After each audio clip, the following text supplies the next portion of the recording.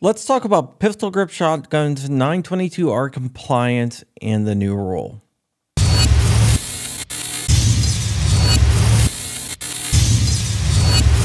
What's up, Wolverines? Today we're going to be talking about the new pistol stabilizing brace rule and how it affects pistol grip shotguns like the TAC-14 and Mossberg Shockwave, and also imported pistols.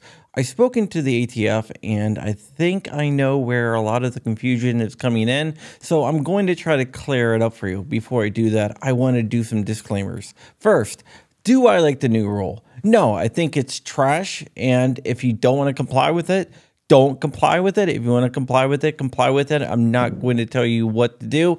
I believe that every gun law is an infringement on my rights, and I just want to get rid of the ATF totally. So I don't only want to get rid of the rules, I want to get rid of the ATF in whole.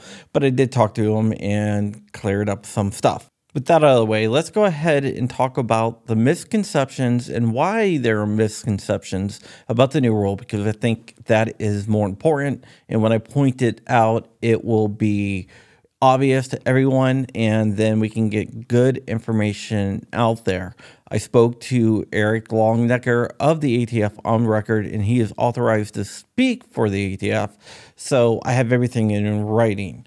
Okay, so Eric Longnecker is saying everything above page 268 is not authoritative because the new rule starts on page 268, specifically the bottom of page 268. What the ATF did is include the draft rule and everything. So the shockwaves and the TAC-14s, those are not touched by the new rule. What people are pointing to is on page 47, where it talks about how all letters are revoked.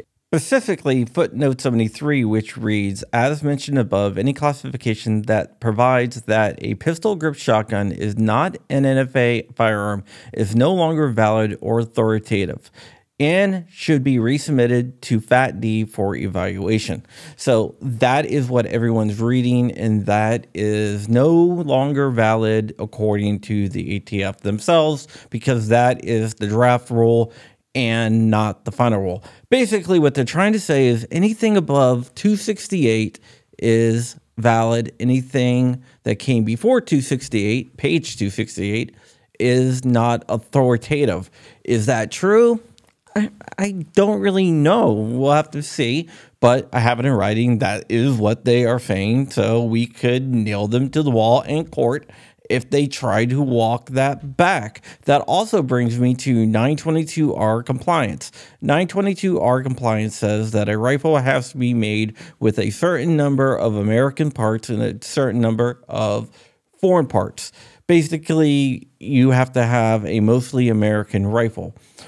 A lot of these pistols that are foreign made have stocks on them and now are considered SPR in the eyes of the ATF. I asked about this. The ATF is stating it is only from the time of assembly from parts. After that time, you can put a pistol stabilizing device on your pistol and make it an SBR in the eyes of the ATF and not have to worry about 922R compliance. Mr. Longnecker says you can submit that pistol like any other pistol through e-forms. I then asked what happens if you buy a pistol with this pistol stabilizing brace that was added at the time of assembly. It seems by reading the rule that you would have to turn that in or destroy it, but I never got an answer back. So let's go ahead and talk about 922R compliance and prosecution of 922R violations.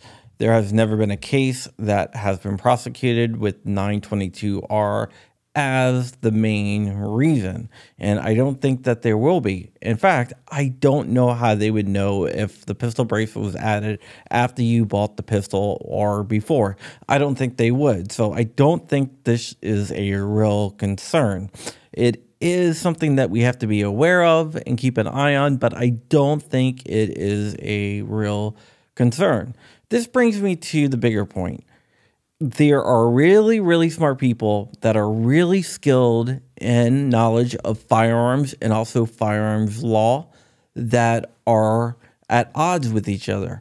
And that just goes to show you how poorly written the rule is. If some of the top attorneys in the country cannot agree on what the rule says, then there is an issue. The ATF has a tendency to write these rules in a way where they are malleable, where they can change it over time by just reinterpreting stuff.